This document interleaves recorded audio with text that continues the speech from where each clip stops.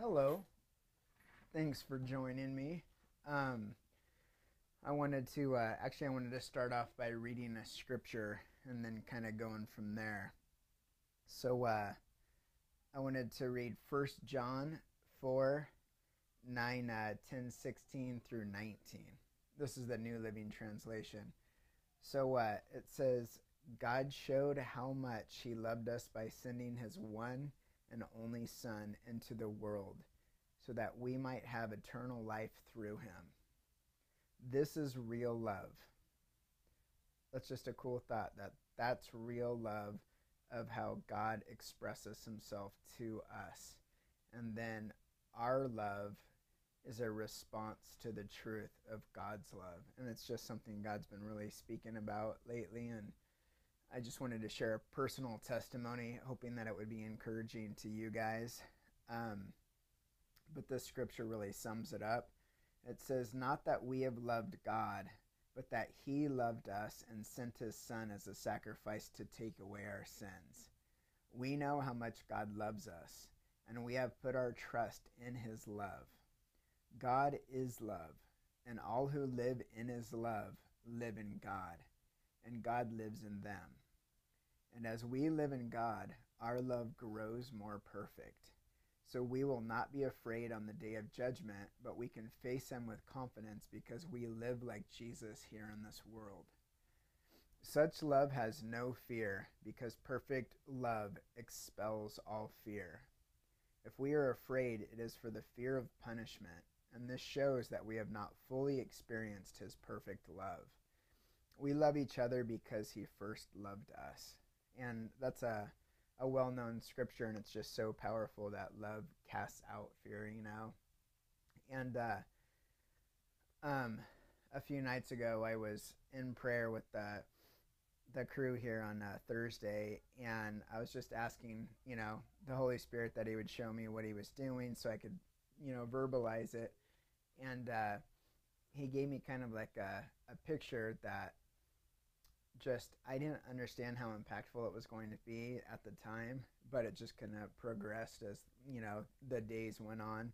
But He gave me a picture of I saw this foundation, and I knew the foundation represented faith in Jesus, trusting in Jesus, our thoughts revolving around our faith in Him, so we're in agreement with the Holy Spirit by walking in the truth that Jesus has conquered it all, that He's worthy to be trusted.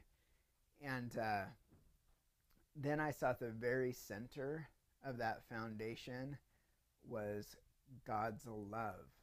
So faith in Jesus, as we're saved through our faith by God's grace, and the Holy Spirit's, refining us, and He's forming us to become Christ-like as we're in that place of faith. And then, we've talked about we fall out of grace by trying to do it in our own strength, leaning on our own understanding.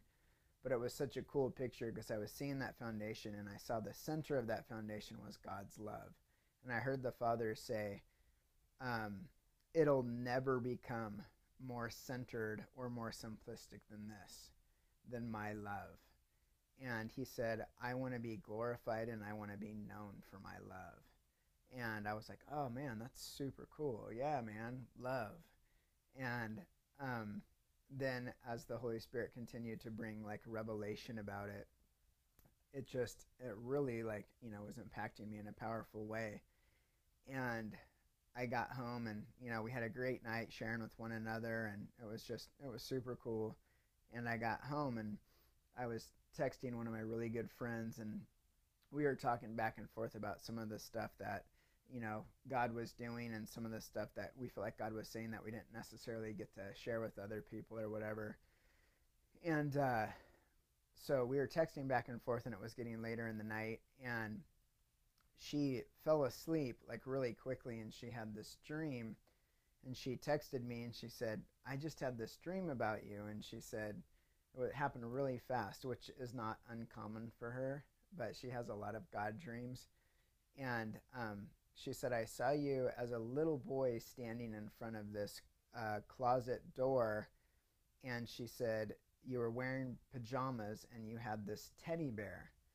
And she said, and I know that the closet, this door represented love, like it was a new territory of God's love. And I was like, oh, that's cool. And I was kind of joking around with her, but I felt like God was like, hey, stop. Like, listen, I'm showing you something here. And so I basically saw the picture. I saw myself, I imagined myself as a little kid, and I had this teddy bear. And I remember this teddy bear that I had when I was a little kid that I was really, really dependent on. Like, I couldn't sleep without it. It was totally my whoopee. And I was like, oh my gosh, I haven't thought about that teddy bear in forever. I miss it. It's been hard to sleep since I've had that. Just kidding. But now I was like, man, I remember I was so dependent on it. I can remember losing it. My mom, she made me another one that was exactly the same because I loved this thing so much, and I couldn't sleep without it. And it was just that, it was my security blanket. And so I saw myself as a little boy standing in front of this door, and the Holy Spirit said, I'm 41, and the Holy Spirit said, it's taken me this long to bring you back to this place where you can be a little boy to receive the Father's love for you. I've been working your whole entire life to bring you out of agreement with the fear and the things that you've agreed with that separated you from receiving the Father's love. So I fight to bring you into agreement with the truth through faith in Jesus, ultimately bringing you to a place to where you can receive the Father's love, and then your response to the Father's love is loving him back. That's worship. That's relationship. And just like that scripture I read, it was that love was casting out the fear, and it's all by means of that foundation, which is our faith in Christ, which is giving the Holy Spirit the constant go ahead to, take of what's Jesus's and give it to us, like we've talked about before. And I thought, man, that is so profound, bringing me back. Like, how hard-headed am I, God, that it took that long? And it's just, we have a tendency to just agree with so much negative stuff that the enemy's constantly throwing at us in our thought life, that we're giving permission to things to be there that don't belong there because Jesus has already conquered it, and it's pretty much just lies. And so the Holy Spirit, through faith, is constantly bringing us into agreement with the truth, and it's the truth that sets us free.